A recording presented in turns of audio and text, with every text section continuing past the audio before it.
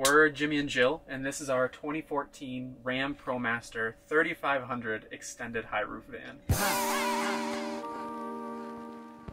So we decided to build the van when we were living in Boston, and we were looking at rent prices, and Jill kind of saw the van life taking off, and we realized after looking at it that we could actually live in a van, travel, and save money when I work full-time on the road. So that's what we've been doing for the last year and a half, and we're hoping to, you know, keep that train rolling. When we actually got the van, we moved out of our apartment, moved into my parents' place. My dad had all the tools, and it took us about 6 months to do the actual conversion, and we did all of it ourselves. We got pointers, but, you know, it's all us in here. So on the driver's side of the van, we have our whole kitchen set up. Pretty big, as vans go. We wanted a lot of space to do kitchen prep. We're kind of foodies.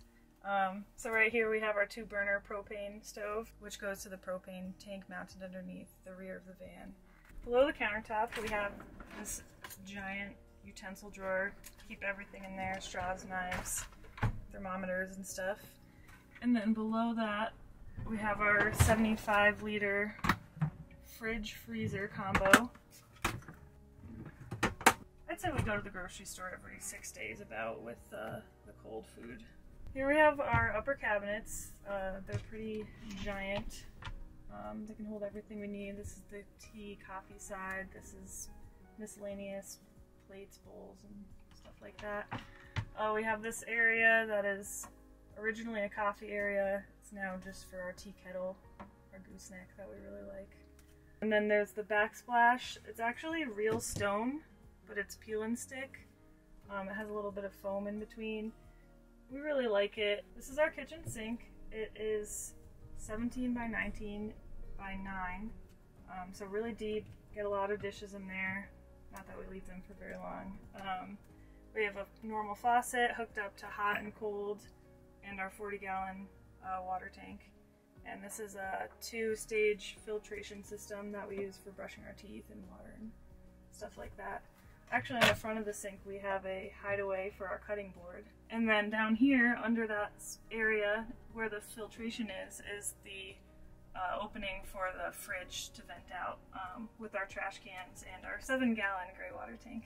At the end of the kitchen, instead of leaving extra counter space for more prep, we decided to put in what we call a fence, where we keep stuff from sliding around, or dry dishes on the road, or chips and bread can go here, you know, whatever extra stuff we have.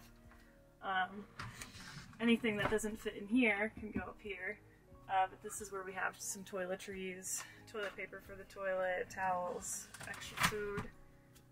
Here we have our personal drawers. We have USB ports in the back of them so we can charge things inside without being out on the counter. Right here's our command center, or what we call it. This is the inverter switch, the thermostat, the battery monitor, our only mirror in the whole van, and here's our lovely little bookshelf.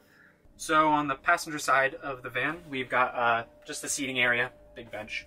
It's got a lot of storage inside, so we can keep whatever adventure gear is in season, just nice and easily accessible. But sitting down, we actually have a slide-out table. And so you can use it as a short table, or you can flip it open, and we actually have a drawer for storage here. So, you know, keep laptops, notebooks, whatever. But it also can sit too. So the table's something like 40 inches long. Under the bed, we also have our toilet. So this is an airhead toilet. It just pulls out on nice 250-pound drawer slides, which we're both under that, so we don't have to worry about breaking those. We can actually go a very long time without having to empty the composting section of the toilet. I think right now we're at around 3 months. But if we're exclusively using the toilet, we'll probably empty the pee jug every 2 days, maybe 3 if we, you know, really fill it up. We actually really like the airhead over alternatives because you do not have to open the composting section to empty the pee. You just, you know, open some tabs on the side and it pops right out. So it's a little bit more compartmentalized, compact. So we prefer it for that reason. So at the back of the van, we have a fixed queen width bed. It's actually a full length. We were able to build some bump outs into the wall so that both of us can actually sleep across and have room to spare at the end, which is nice. We're both 5'11" and under, so that's just enough for the two of us. Put it at a height where we can sit up fully. And then the only other interesting thing is that we've got a window here so that on hot days we can open up that window, turn both of our top fans on exhausting, and it'll just make a nice wind tunnel right over our bodies. We also have the skylight right here, which is our only access to the roof, but honestly we just like it for stargazing. Over our feet we have storage. So my storage, Jill's storage is at the back, and that's the majority of our clothes storage beyond just where the clothing bins at the foot of the bed as well. So it's more than enough for us. It works really well. And then the really cool thing that we've got is we have tucked away behind a screen as well. So this is just on a Visa arm, you know, runs off the DC power system, and we can use it in bed, use it at the table. We just plug our phones right into it, and that's how we consume media. No problem there. We didn't actually put any overhead cabinets over our heads on the passenger side of the van. Partially because obviously, you know, we wanted headspace over our heads, but we also really liked just the open feeling of the van that's caused by only having the cabinets on one side. So even when you're standing up, it feels like, you know, you've got a lot of space to move around in. Under the bed, we have a 40-gallon water tank on this side. We have obviously the toilet here, but we can fit bikes at the back, and then under our heads is our electrical system. And so our electrical system is just 3 Battle-Born batteries, an inverter, and then we've got 500 watts of solar on the roof, along with an alternator charger, just a battery-to-battery charger. The only other thing about the bed is that we've got slats underneath, one for ventilation, but two, some sections are on hinges, so we can store our laundry or access our backpacking gear, or shower gear, whatever. We've got all that underneath, tucked away, only accessible when we really need it. We do actually have a shower in the van. We just didn't want to sacrifice a whole large area just for a shower and a toilet, maybe a wet bath. We knew we weren't going to use it too much. We have gym memberships, etc. So we wanted a solution that kind of got out of our way. So what we have here is actually a shower pan embedded in the floor. It's a stainless steel shower pan that we commissioned just with some teak slats we got off Amazon inside. And then we have the shower head right here next to the sliding door.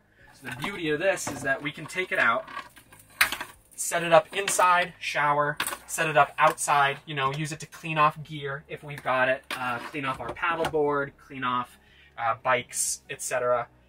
We have a shower curtain, but we just, you know, hang it from the ceiling from these hooks up here. And otherwise, this space during the winter, during ski season, we'll just use this for hanging wet gear anyway. And it's nice to have the shower pan underneath in case anything's dirty or wet still. Thank you so much for joining us for our van tour. If you want to follow along, you can look at Jill's Instagram, Jill on the Road. Otherwise, we hope to see you out there.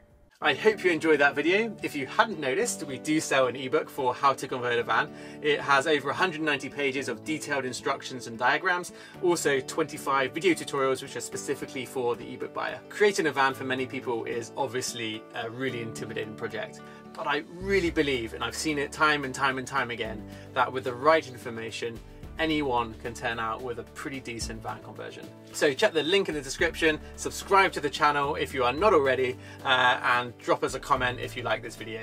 Thanks for watching, and we'll see you next week.